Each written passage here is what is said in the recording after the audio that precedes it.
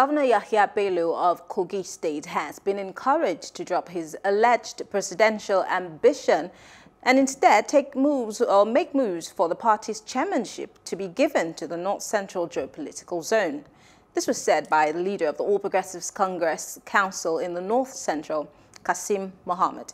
He appealed to the President Muhammadu Buhari and the ABC governors, as well as key stakeholders of the party across the country, to consider the North Central for the position of the national chairman of the party. Well, joining us to have this conversation is Mr. Jacob Adi. He is a former chairman of the NUJ FCT Chapter. Thank you very much, Mr. Adi, for joining us. Yeah, thank you. Good evening.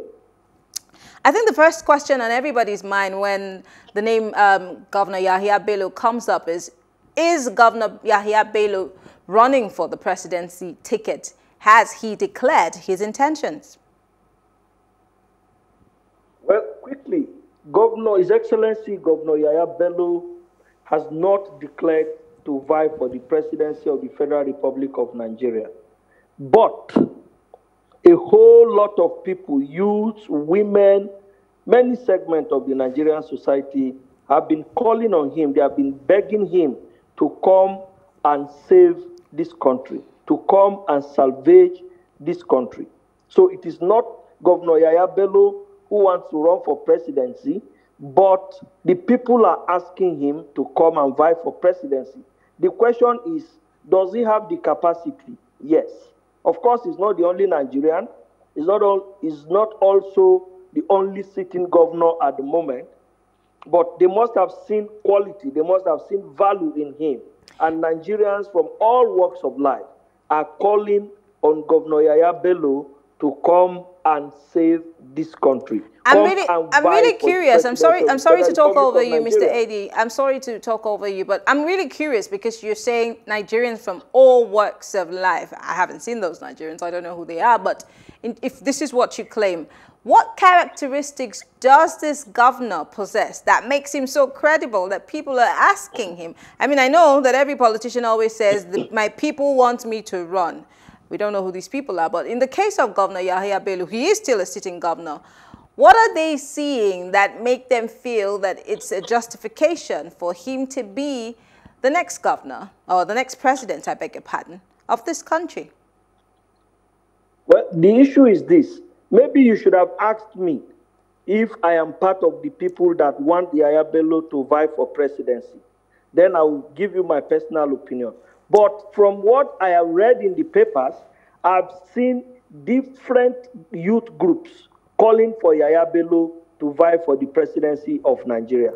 One, the Nigerian youths are tired, they are frustrated about the cluelessness of the situation we have at hand. They are tired of insecurity. They are tired of going to their campuses and then some madmen wake up with guns and come and kidnap them. They want a governor or a person or a Nigerian with the capacity, mark my word, to be able to nip in the bud the security situation we have in this country right now. Let us assume without conceding that the only reason why they want Yahaya Bello to run for the presidency of this country is the issue of insecurity. I think it is enough reason for Nigerians, because look, for God's sake, what can you do where there is insecurity? As you are there now in the studio, you never can tell. Some gunmen can just be waiting for you outside the studio and they pump bullets into you, or you are being kidnapped. So you cannot achieve anything in point of fact without having a stable security. And this is what Yahaya Bello stands for. You seem to sound like you are somewhat campaigning for him to be president. You just said that. But let me take you up on something.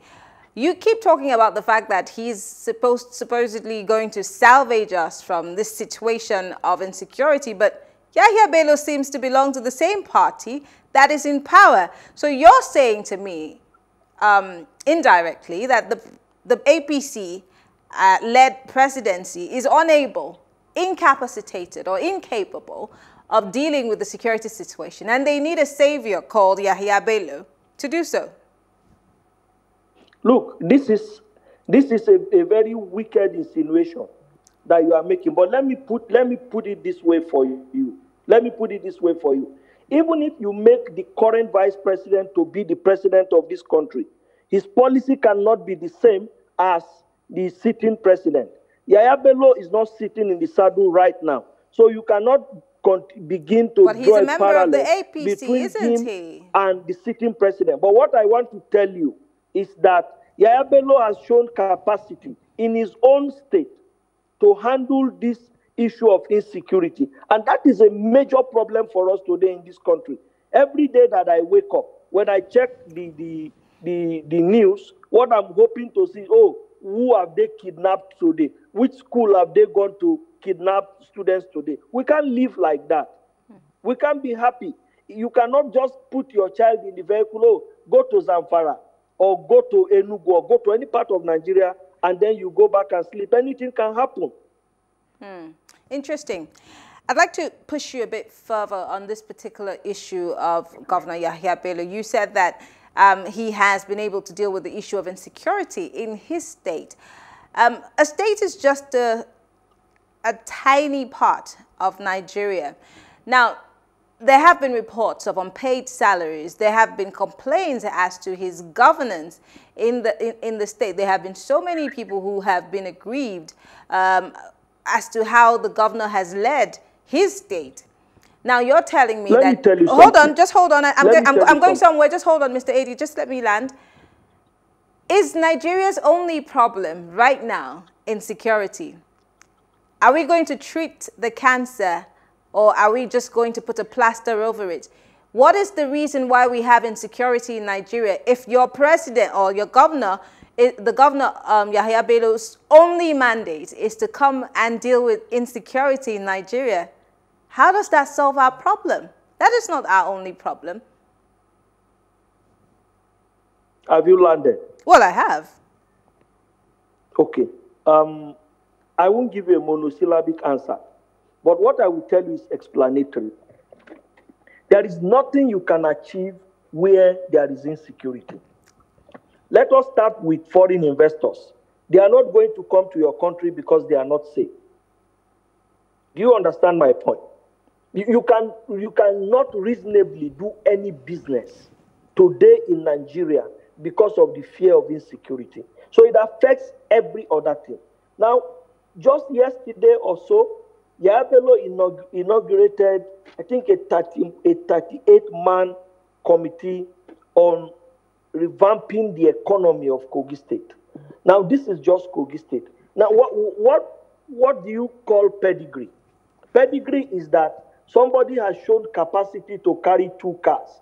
So you can now assume that this person can take 6 cars when given a bigger opportunity. This is what we are talking about. We are not looking at the issue of insecurity alone as if that is the only problem His Excellency Governor Bello is coming to solve. No, that is not it. But right now, there is no challenge that is greater than insecurity in this country.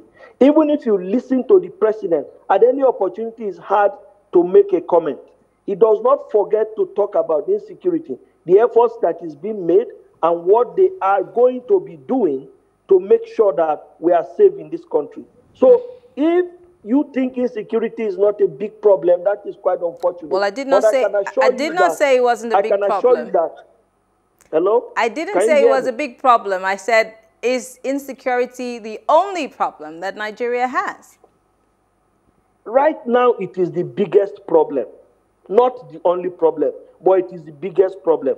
And the interesting thing is that when the issue of insecurity is nipped in the bud, many other things are going to follow. Okay, let's talk about party politics now. The APC is obviously asking or giving a word of advice, as it looks, to Governor Yahaya Bello, saying, would rather that you do not run for presidency, would rather that you just shelve that ambition and try to see if we can zone the chairmanship of the party to your zone. In fact, they're saying he would do better as a chairman of the party instead of running for presidency. I'm sure that the party would know better for who they would rather give their ticket or the presidency flag to. for 2023 elections. But then, of course, I might be wrong. Well, I do not speak for the APC, and I am not assuming that position. But what you also need to know, let us start from logic, law of first. Who is the first person that has shown interest in the presidency? But you see, in politics, this is what happens. It gets to a time when the stakeholders will sit down and begin to weigh all the options. Now, if from the news report you read, some people want the North Central to take the chairmanship of the party, I want to also tell you today, there are some other people, very serious, very well-meaning Nigerians, that believe that the North Central should also produce the presidency of the Federal Republic of Nigeria. And the reason is very simple. By my records, only the North Central has not had the president or vice president. Nobody from North Central has taken a shot at these two positions. There is no other part of this country.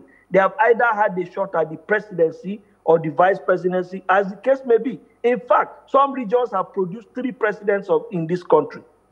So why should North Central not agitate or aspire for the highest position in the land? There is no reason. And then, talking specifically about Kogi, Kogi is mini Nigeria. So anybody who can lead Kogi State can lead Nigeria, because there is no section of this country that you do not have a large representation of their people in Kogi State, and they are safe. They are sleeping with 2 eyes closed. So when the chips are down, the North Central will prefer to have the presidency of this country to having just a party chairman. Whether you like it or not, the presidency is higher than the party chairman. All right. Well, at least you did say that, you know, the North Central would like to have a shot at the presidency. So you're saying that maybe the governor will be having a shot. And of course, I would have loved to continue this conversation to ask if you think he does stand a chance against all of the others who might be vying for that position. But this is a conversation for another day. Thank you very much. Jacob Adi is the former chapter chairman of the NUJ in Abuja. Great conversation. Thank you for joining us. Thank you for having me. All right, we'll take a short break now. And when we return, I will be giving you my take. Stay with us.